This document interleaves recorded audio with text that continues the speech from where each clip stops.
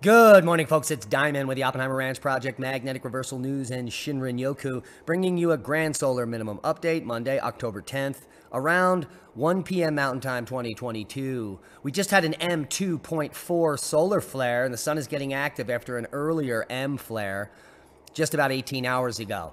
This flare has no CME component. We'll get to that in greater detail, as we also have footage, amazing footage of Stromboli volcano and a pyroclastic flow that made it to the ocean. But the big story in Maine, it's insane. It's winter. Keep calm. It's boom time.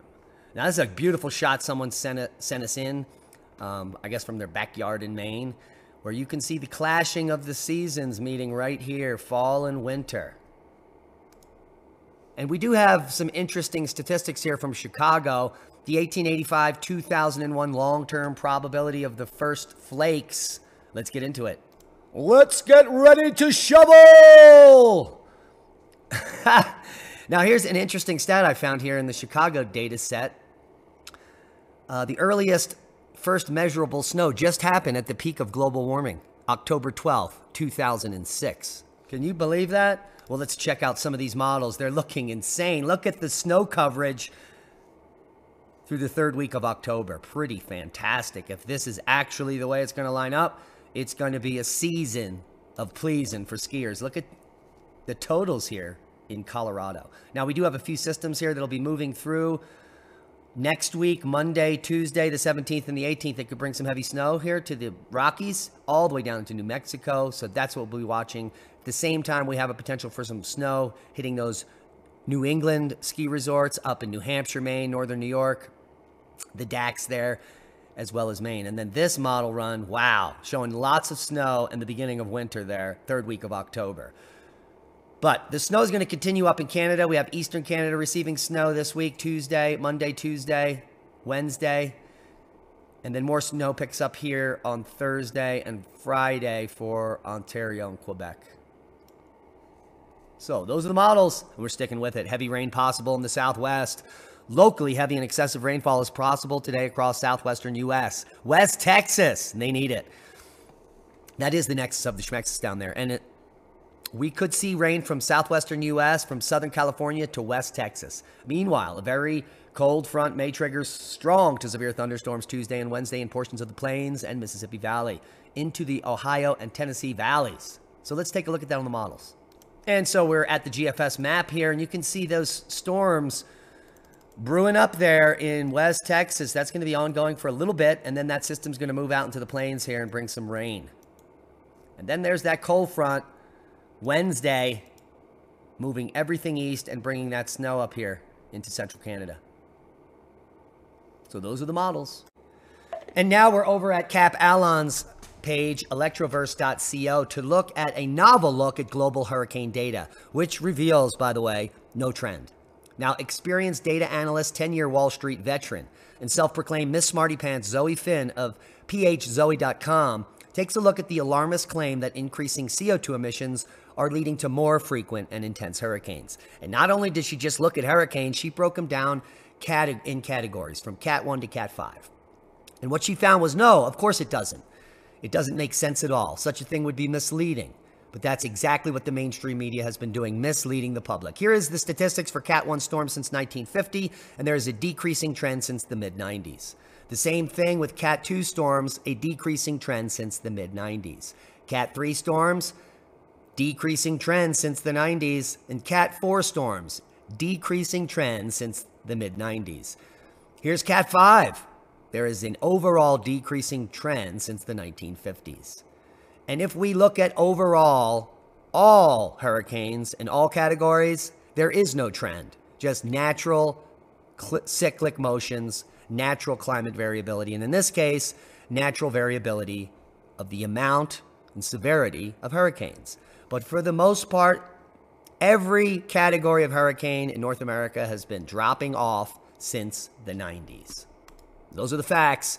Here's some more facts. Snow-free Scotland. No snow in the country for the fourth time in 6 years. Well, it's going to snow starting this weekend. Friday, Saturday. Looks like Scotland is going to be picking up the global warming goodness. Bomb severe weather outlook signals a summer of cyclones and floods. That's not good news. Sydney has already broken the all-time rainfall record ever and still has several months to go to add to the totals, which will be historic. The BOM severe weather outlook for Australia warns of increased risk of tropical cyclones, tropical lows, and widespread flooding for eastern and northern Australia. So, heads up. So let's come over and look at the seismic outlook. And there are no quakes of note. An interesting rumbler happened in Tennessee yesterday. We also had a larger rumbler on the mid-ocean ridge here. And the seismic swarm is continuing on the Reykjanes Ridge here. Let's take a look at 7 days all magnitude. And then 30 days all magnitude. Now, it is our supposition that this seismic swarm out here on the mid-ocean ridge is indicative of a deep, 3 to 4 kilometer deep subsurface eruption happening on the mid-ocean ridge and may be signaling a shift in our planet Earth. So we're going to keep a close eye on what's going on here in the mid-ocean ridges. As we know, you are very busy people. Now, worldwide volcano news update. We've got Stromboli, Popo, Reventador, Mayon, Sangay, Katmai, Sakurajima, Nevados de Chilon, and we have some video footage of this amazing pyroclastic flow at Stromboli. Here we can see Nishimashima puffing and passing. Lots of steam and ash there coming from that volcano, picking it up from satellite. Now Stromboli volcano pyroclastic flows continue, and the lava front remains on Sierra del Fuego. The intense activity in the volcano has been continuing at the time of this update and is still considered to be very high. Periods of pyroclastic flows continue to slide down along the Sierra del Fuego from where they directly flow into the sea. And let's take a look. A volcano on Italy's Stromboli Island has erupted, releasing huge plumes of smoke and a lava flow reaching the sea. Look at that. The volcano is one of the most active in the world, continuously erupting over the past 90 years.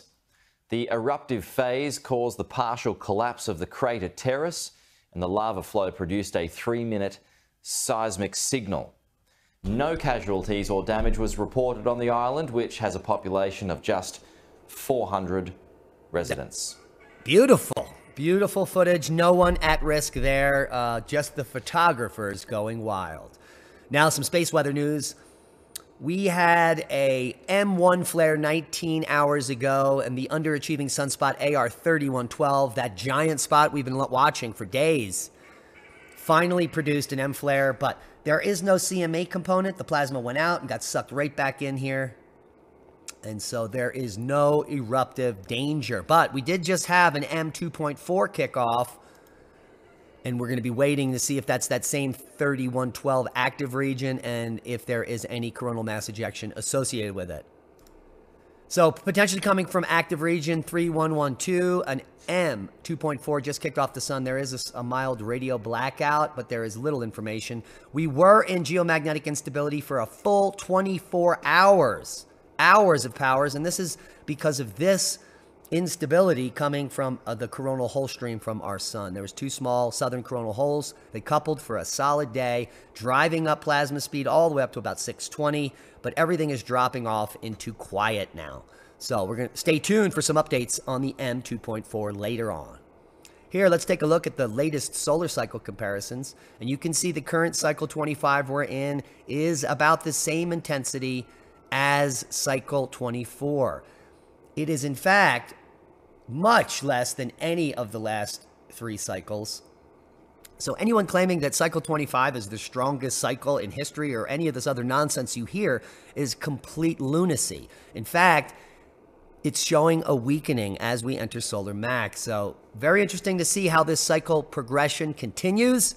But cycle 25 is lining up to be just as weak as 24, keeping us in that grand solar minimum pattern. Because remember, cycle 24 is the weakest cycle in over 100 years. So this could be the second weakest, and then the cycle after that could be a dud.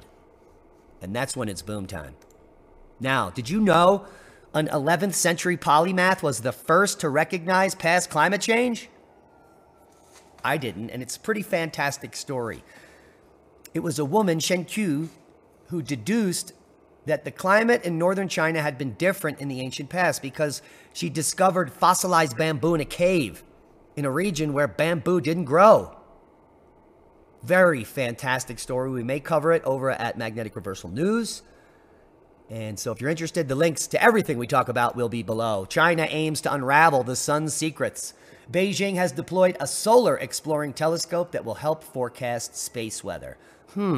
I wonder what China knows.